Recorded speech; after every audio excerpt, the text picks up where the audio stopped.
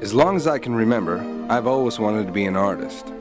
I was always drawing or creating something around the house. That's my mom. When I was 5 years old, I spent a couple weeks in the hospital for something I can't remember. And to keep the boredom away, she brought me a couple comic books and some drawing paper. It was on that precise day that I decided that I wanted to be an artist. 27, I've got both. You know all those art shows that you only get to see in the movies? That's how my shows were.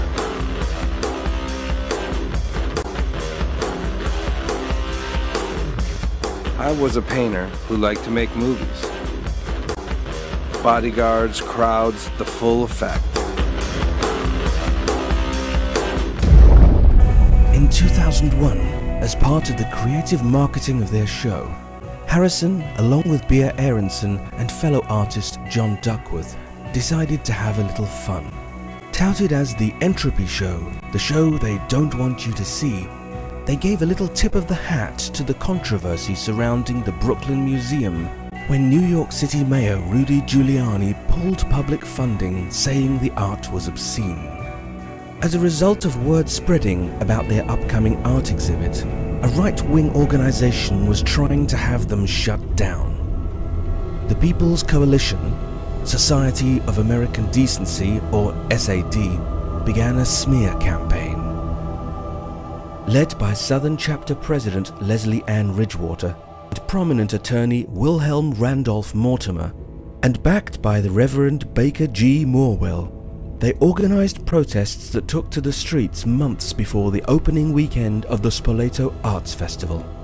The group went on numerous radio talk shows blasting the artist and calling it trashy art. How dare they paint scenes other than wildlife egrets or low country marsh scenes?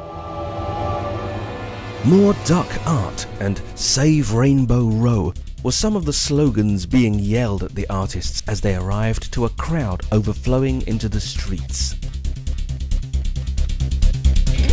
Ironically, their art wasn't really that controversial at all. The thing is that the picket signs were made by Harrison and Duckworth, and the protesters were really their friends mostly, who dressed the part.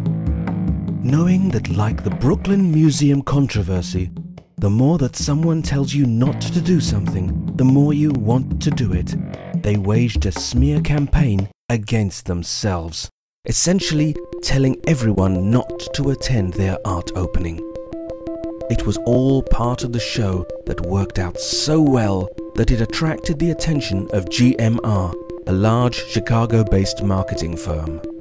In May of 2002, GMR hired Harrison to create a mock riot in Chicago's city center as part of the release of a new Unilever body spray called Axe. And in December of that year, he was hired to help create a 3-day event as part of a degree gel weekend, with 200 sweepstakes winners flown in from all over the country to the Cayman Islands, culminating with a live beachside concert by the band Garbage, emceed by Harrison himself. What started out as a little art stunt turned into a full-fledged career.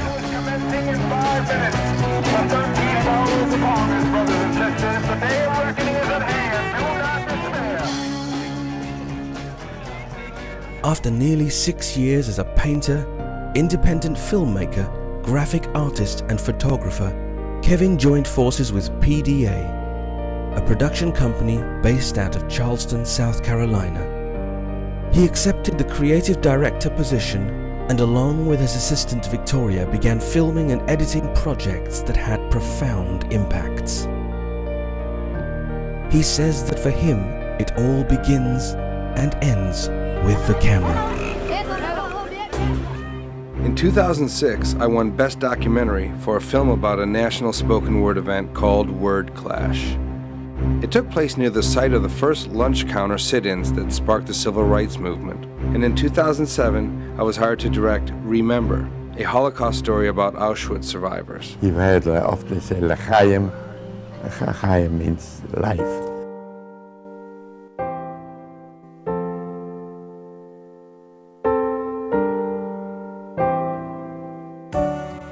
Over the past 9 years, I've been lucky enough to have the opportunity to work with some very talented shooters and producers. Hungarian-born filmmaker Zsolt Haraszti has been my go-to partner in crime and continues to be to this day. When Tim McManus joined our team as our crackerjack producer, the final piece of the puzzle was in place. And since then, we've been working on more documentaries, animations, commercials, and marketing pieces for several national clients. For the third straight year, I was the video director for Charleston Fashion Week, and once again we're producing a documentary film of the event. So when someone asks, do I prefer video or painting, I always tell them it's all part of the same ball of creativity. From the painting to the filmmaking, it all starts and ends with the camera. In October of last year, we went to India to film another documentary about a global designer. We traveled over 3,000 kilometers across the desert in search of inspiration, and what we found was a deeper appreciation for the lives we have and the friends we keep.